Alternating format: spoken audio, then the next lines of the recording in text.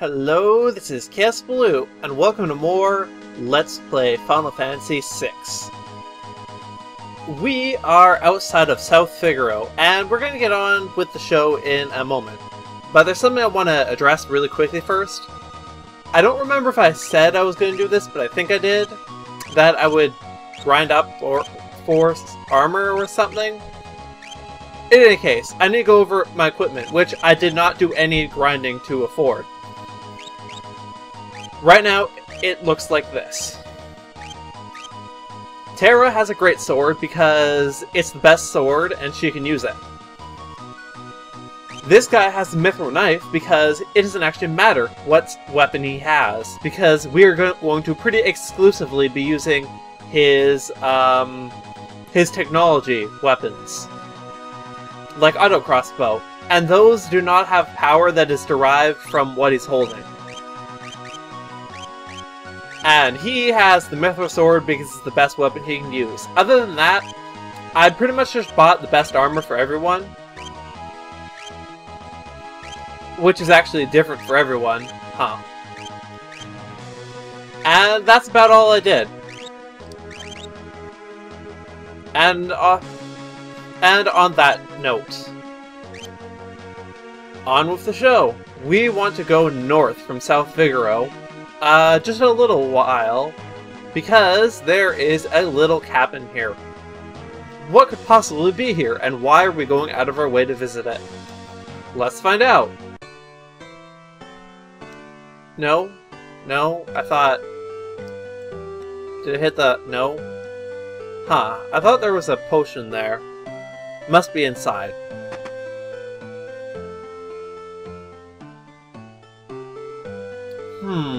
What's that smell? I wonder. This tea, it was his favorite. Whose favorite? Stop being so cryptic. Oh, there's the potion.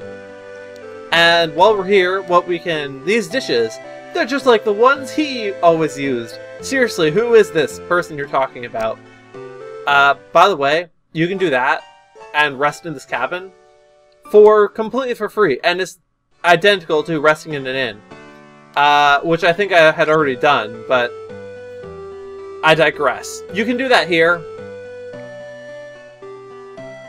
and you don't actually need to do it in South Figaro if you don't want to. These flowers, he always liked these. Who are you talking about? It's not a woman, because you keep saying he, but oh, there's Could Sabin be living here? Like, as in your long-lost twin brother? There's an old man! He wasn't here before. Hey.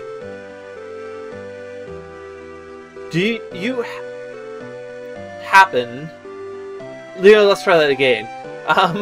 Do you happen to know where I could find the man who lives here? Sure do. Left a couple days ago. Soon as he heard Master Duncan had been killed, headed up to the mountains. They say Duncan's son Vargas is missing too. I don't like it one bit. And he walks off. So, there is now a Master Duncan. I wonder what kind of master. Yeah, I think you can probably guess what kind of master. Well, maybe not, actually. You'll find out soon enough, though.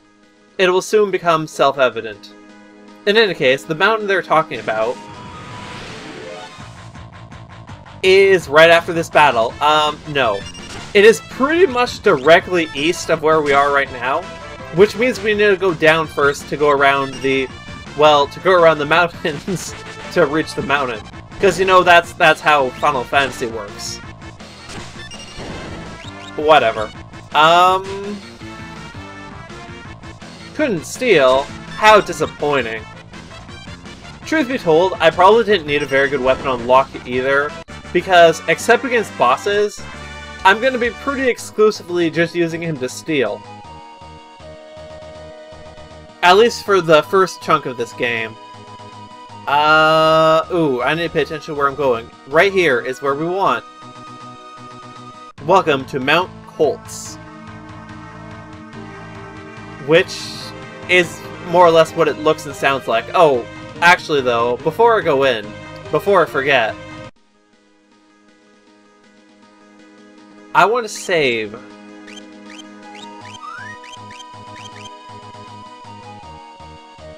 As this area is short, and it's not too hard, except for one thing near the end that is very easy to screw up. And I want to be prepared in case I screw up. Auto crossbow. What? Don't gang up on Terra. Oh. Okay then. This I can live with. Could have gone for something better than a potion, but, you know, it's still early.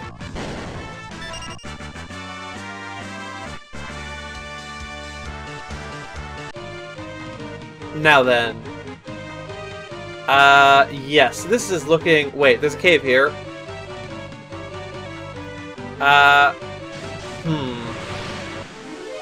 You know, where's my list of things?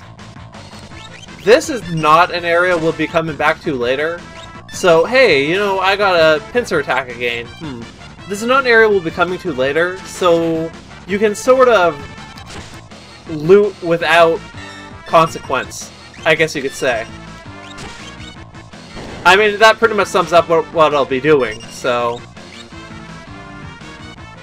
I mean, well, yeah.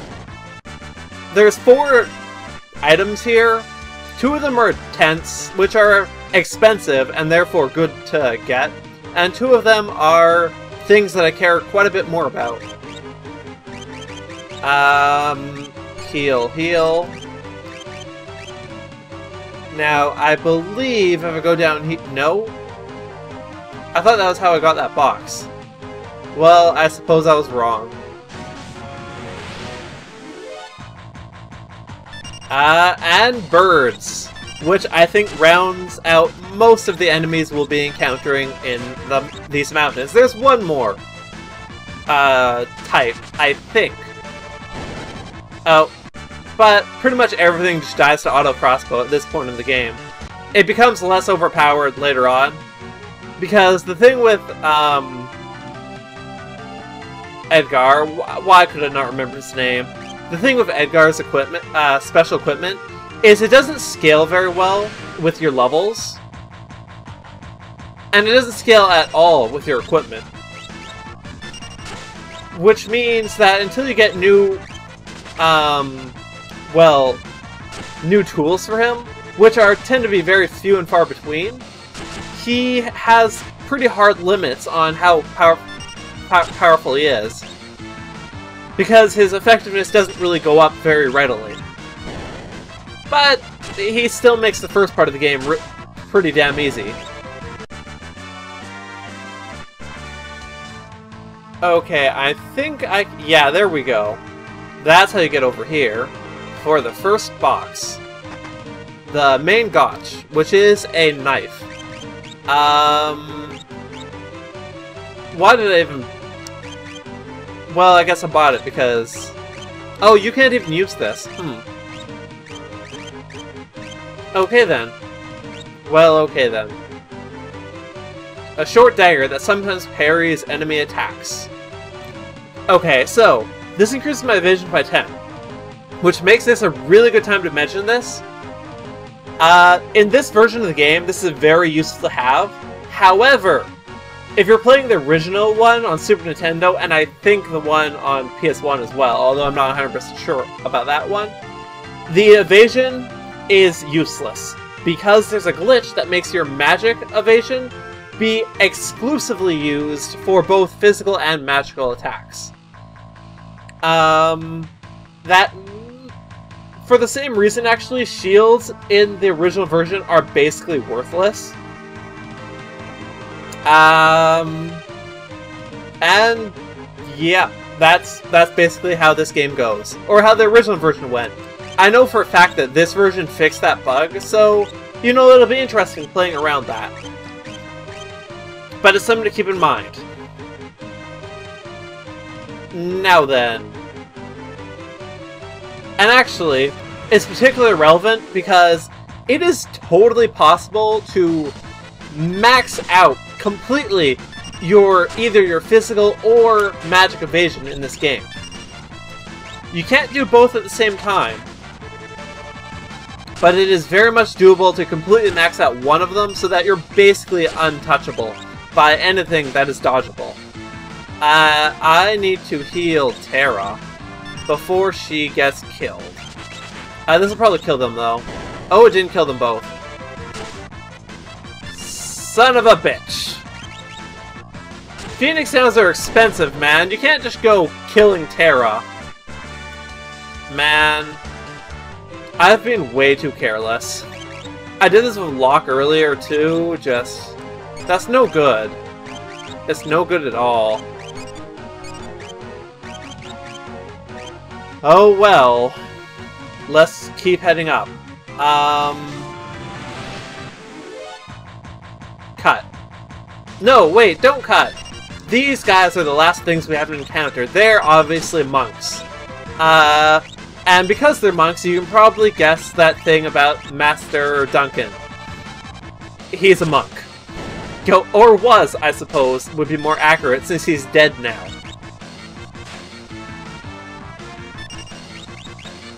Oh, as far as we know. Yeah. Okay, now, I think I can... Nope. Oh, yes! You can totally sneak around this corner. Like so. What's more is, now that I'm done with that battle, interrupting me, you probably want to, because, as I recall, there is treasure! The Gigas Club, which is a relic. I'm almost certain. I believe it increases your strength. Physical attack power. It doesn't increase your strength, but it makes it hit harder. Let's throw this on Terra. Since it's not useful on him.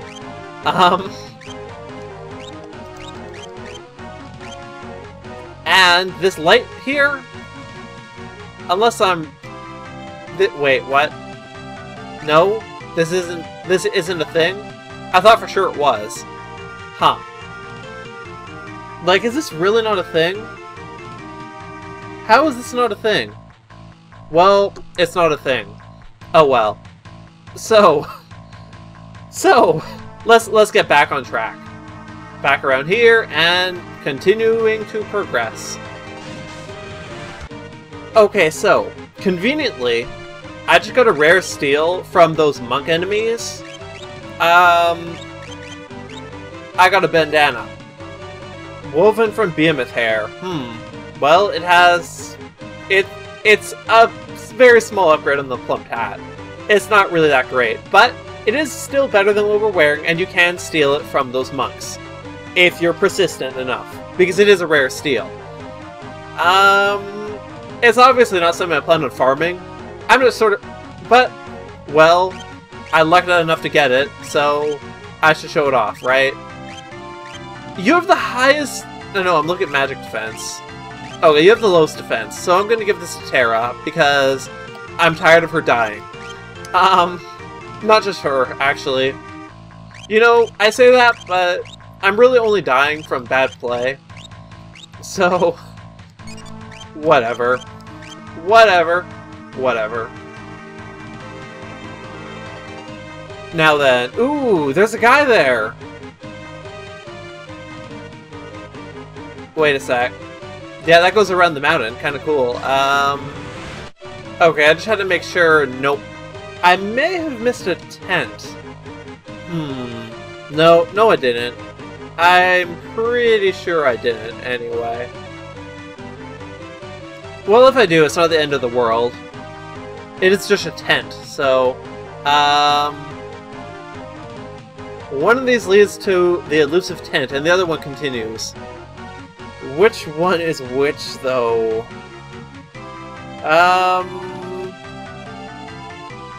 I think Ooh! Hey, I haven't fought you yet. Man, I thought I encountered everything on here. Why are you not on my list? Or maybe I just miscounted, actually. That's totally possible. You would poison Terra, wouldn't you? Auto crossbow!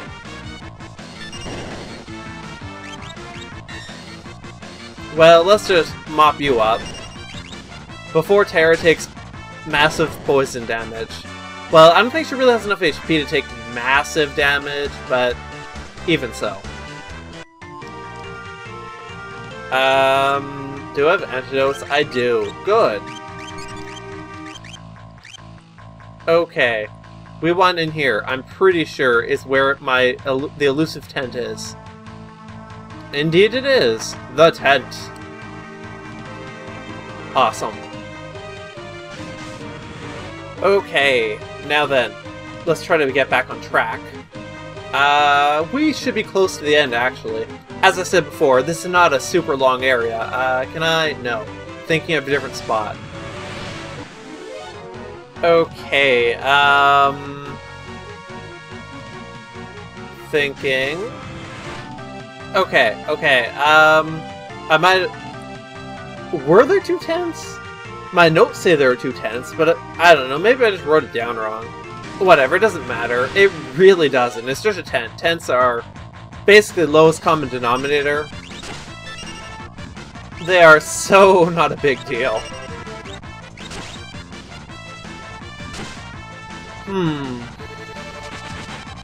I wonder if it would be more... Well, no, I just one-shot them with the auto crossbow. You know, though, I should... Come to think of it, you might have... On the big guys with a lot of HP, you probably would have more luck using your noise blaster first. As... If they're confused, they can't hurt you. Not as readily, at least. Oh, hey, there's that shadowy figure again. I guess we'll cross the bridge. I'm so glad that didn't collapse. Okay. Now that... Okay, here's the save point. That is in a light stream, but there's also the sparkle. And I'll definitely save here. Especially if you've never played this game before, make sure you save here. If you have played it before, then you know what's coming up, and you know... Well, and then you probably know how to handle it. But if you haven't, then you probably don't. We just... Okay, so... This area is sort of a spiral. As I recall, wait. 2 paths. No, it's a dead end. Yeah, it's basically it spirals down to a central area. Okay, so... I really just want to get to the bottom quickly. Oh... That should do it. Is that the shadowy figure we saw before? But who is he? He's shirtless, so presumably a monk. But... Aside from that, who knows? Well, I know. But... Do you know I'm not telling?